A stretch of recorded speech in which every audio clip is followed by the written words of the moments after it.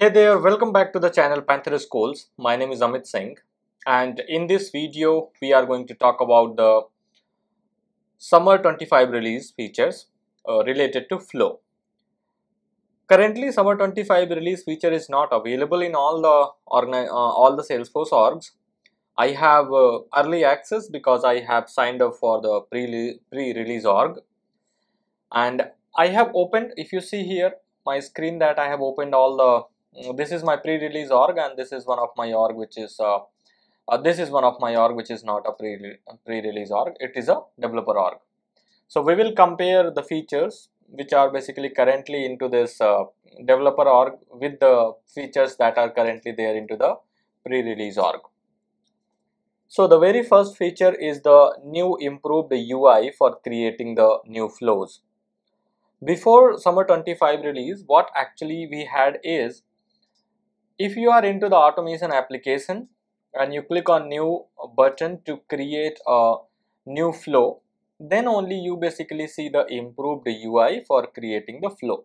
Like I was there into the automation application, I clicked on new, and then it has taken me to this new improved UI where I see the different options for creating the flow, right? However, if I go to the setup and then we basically go to the home page or anywhere from where you wanted to get the flow by navigating to the flows and selecting the flows here, or you click on this create button and then click on flow, then it will basically show you the again old traditional way to create the flow.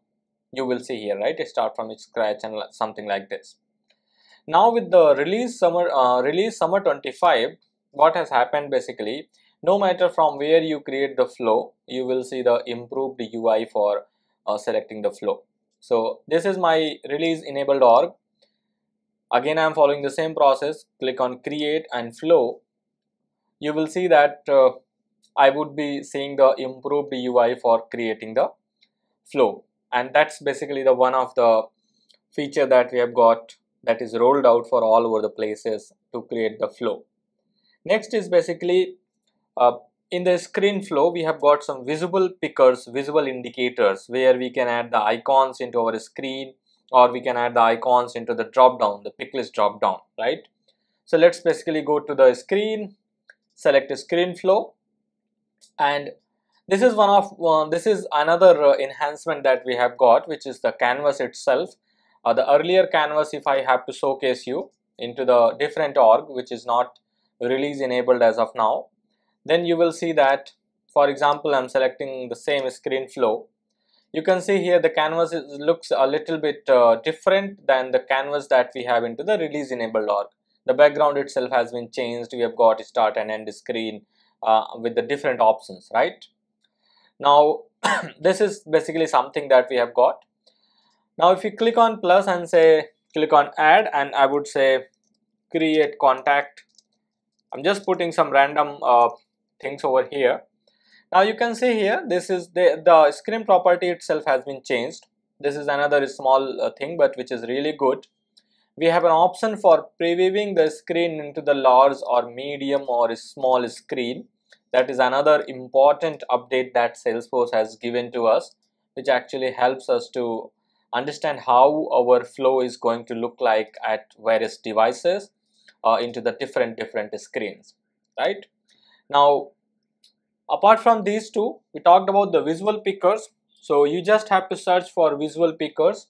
Again, these are basically for the screen flows. Okay, the visual pickers are the screen flows. If you go and drag and drop here, you will see there is a visual picker component. I'll just say select text stack. Okay, now in this case, if you see here, I've got a properties, I've also got a style tab over here.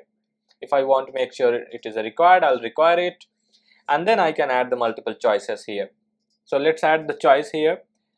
We will select choice, and the first text stack, I would say Salesforce admin. That is the first text stack. Choice value is Salesforce admin. Okay, click on done. Then I would add another choice, which is going to be a choice here, and I will say Salesforce development, right? So here Salesforce development is another tech stack. Maybe I will say another one just to show you basically the different things over here. I will say integration, or maybe say I'll say AI development, because we're talking about AI a lot these days. So I'll select AI development as the third tech stack and click on done. So if you see here, this is basically all the different pickers here. I can see currently just showing me the lightning icon. If I go to the style, I can select basically how many columns I want to show, maybe the half of the portion of the screen, how I'm going to align it, middle or bottom, something like that I can see over here. Under the properties, how do we add the columns, how we add the icons to this text stack. We can edit our icons. Even when you are creating these choice labels, you will see choice options. Basically you will see something called icons. You can choose the icons here. These are basically provided by the SLDS icons, utility, doc type and standard. Currently we don't have the custom icons, so we are not able to select custom ones, but let's say I'm selecting something like Apex. I'm just selecting random, okay, not making sure if it is admin or not, right? Similarly, I can go to development, choose icons, and I select Apex or maybe Apex alternative. I'm just selecting different icons here, and then we have got AI, right? Choose icon, and then we select something called AI, maybe add something. It's not AI related action, but I see here. Click on done. Let's save this. Okay, I'm just saying summer 25 release. So this is basically a simple screen flow we have got. Now you see the canvas has been completely changed, and if I click on debug, it will take me as usual to the new screen, where we can basically look at the preview here, right, after running the flow. So you can see here, I select whatever it is selected, it takes me that. It says that this is what you have selected, right? Similarly, we talked about that in this next release. Now we have got the icons into the pick list values, right? So let's go ahead, hover over to the screen. If you click on that screen, it is going to open you, or you can click on these three dots, and then you can click on basically just click on this screen to open. Now from the left hand side, search for pick list and select drop down the pick list maybe into the either bottom or to the top, wherever you want. You can give the pick list name, maybe tech stack. That's the label I want to give. It is again the required, and we can select the same options that we have basically created for the previous choice. The same option we just have created over here. And if you go to the style, you can again select how many of them you want to have. You want to have to the middle. It is now is basically sorted down to the middle along with these two columns, right? Click on done, save, and we will again debug it, and this time you will see that the pick list option is the pick list value will also have the visual pickers, the icons basically you have. You're not seeing the icons over here. Sorry, this is not the one where we have the icons. I think it is choice lookup. Sorry, yeah, this is not the one. I forgot. It is choice lookup. Okay, it is the choice lookup. We'll just select the choices again on, because there are different things, right, with the same thing though. So I just got confused between these two. It's basically a choice lookup. Again, I'm saying 6 of 12 middle we have got over here, and we'll go ahead and save. Okay, let's debug it, and we will see that how the choice lookup will basically contains the icon over here. You can see here. So it was not basically the one which we had like I was talking about pick list, but that's not correct. It's more about the choice lookup. So instead of pick list, we can always use the choice lookup and have the different beautiful icons as per our use cases, and users will basically love these icons.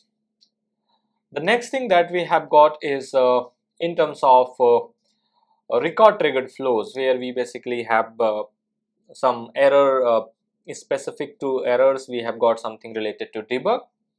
So let's create another flow here. We will try to create another flow called a type of record triggered flow, and I'll show you what are the improvements and what basically we have got. Again, the canvas is going to look like same. I'll say account and industry is null false. I'm just putting something. Now you see here, one thing is that is this flow making an external call out or connecting to an external system. This is one of the improvement that we have got for the account record triggered flow, where we have an option to basically add the synchronous path. We can do that whatever we want. Again, I'll also save the flow. I'll say summer 25 release, summer 25 release. Okay. Now here let's try to add a get record element, right? Let's try to add a get record element over here, and I'll say get related contacts. Object that we want to choose is basically the contact. I'm not adding any filter, this is required, and if I click on go ahead and save. So as soon as I click on save, you can see here now we are getting the error is specific to element, right? So this is really important that we have got now. It is talking about which particular element is failing. Before this particular release, we really didn't have this option where we were able to see how the record is failing, right? Now I can say, okay, go ahead and search for account equals maybe triggering account.id. However, this is not going to be the perfect example because our flow runs on created, so we'll select it as updated so that we have the ability to choose the contacts. Okay, and then we can select, maybe I'll say another get record, right? I'll say another get records over here. I'll say get related OPP. The reason I'm basically having, because I wanted to showcase the next improvement, that is basically the what we'll say the next improvement that we have is basically the debugging opportunity, the debugging capability of our flow. So what is this next? We have basically got this flow. Okay, this is here. Now earlier what we used to have is we used to click on this flow, and then there was an option to add the fault path, right? Now how do we add the fault path? We hover over to the component, click on dots, and we select add fault path, and then we add whatever we want as per our error. So this is how basically our screen will look like if we are adding the fault path to the elements. Now let's go ahead and click on debug. We will have to select basically an account. So I'll select on the updated, and I'll select an account, and we just go ahead and click on run. Okay, it did not triggered because I think that account did not have the industry populated. So I'll select the account, and then okay, come on, oh, I'm sorry, it's updated. So I'll select the industry and make sure that the industry is populated for this particular account. Could be any other industries.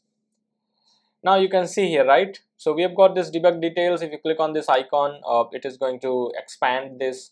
You can again use this particular to expand or collapse, to increase or decrease the width of your debug, and then you can basically say expand all.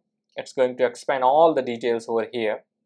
There are no contacts, there are no opportunities, it has failed. You can also search based on whatever you want. For example, if I search for this particular account ID, then it is going to basically put wherever that particular account ID is being used. So this is really an improved, basically you can do a copy, you can copy paste somewhere wherever you want, and then debug it in your basically different tools like VS Code editor or something that you want. You can say so full debug logs, it's also going to show you the full debug logs. You have some settings option, so API name, governance, transaction boundaries. So you will see basically the most of the things over here. What is the SQL queries and all those things you will see over here. So this is again, I really love this feature. This is really a fantastic feature for Salesforce automation, especially flow, because Salesforce is talking a lot about flows these days, and this is really an amazing feature that Salesforce has introduced for debugging the Salesforce flow and improving the debugging capabilities of our automation tools. Next thing that we have got again in the same Salesforce flow that we have got is the composing email, right? So earlier the send it to email was really bad. Let me show you. Okay, let's try to send an email here. Send email, use send email action. This is my org which is not preview enabled, and you see this is how it looks like. It is okay. We can have basically we can add the body. It's a single line where we are write all those things, right? Now in the summer 25 release, if I go ahead and say okay, send email, not email alert, send email, that action. Okay, now if in this here you will see there is basically an awesome things that we have got. I'll say send email to contacts. Now here if you see, we have got recipient address list and all those things, recipient address collection, CC, we have got CC, BCC, all these things were not there. If you go back here, you will see CC recipient were there, but CC, recipient collection were there, but CC recipient list, there are a lot of things which are missing here, which we have got over here. Now we can add the carbon copies, we can add the black carbon copies, right? Now here sender type also, earlier we basically used to type here. If you go to the sender type, you had to basically type it manually, and there is a possibility that you do the typo mistake. But now we have got the drop down here. You can also use the resources to search, right? You can use the sender type pick list, like current user, org by default, sender email address. You could have the resources, maybe the variables or something, or you can basically type the email directly over here. So that's basically another improvement here. Now we have got compose email content, or we use the email template. Earlier what was happening is, in this there was a lot of confusion that we were not able to understand which particular parameter is required when we are using the email template, which is not required, and we were getting the error whenever we were trying to save our flow. Now Salesforce has made it easy for us to say, okay, if you are using email template ID, you have to provide me email template ID. If you want to send certain attachments, you can provide attachments, who you want to send it, what particular record it is related to, maybe account, contact, not contact, account, opportunity, or custom objects that you have. Then you have some advanced option, which one you want to use. These are basically the app versions. Okay, if you say okay, I don't want to use the email, you just say okay, I want to compose it. You write down your subject, you write down your body in the rich text format. Now you see here the improvement here.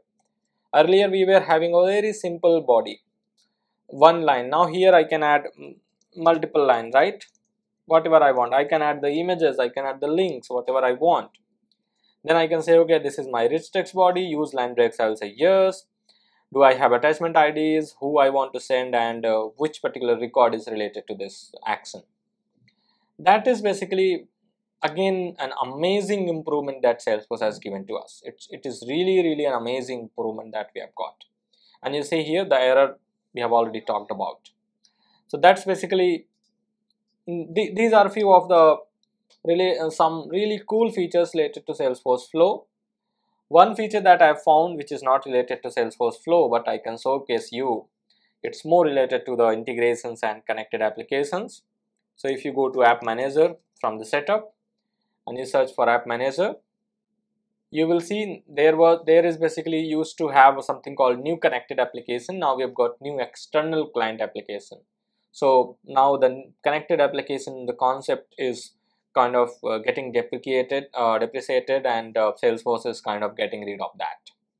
I can showcase you the same into my previous org, which is not at all enabled with the release currently. So if I go here, you can see I have got the button called new connected application, and when I click on it, then I see an option called create a connected app and create a client external app.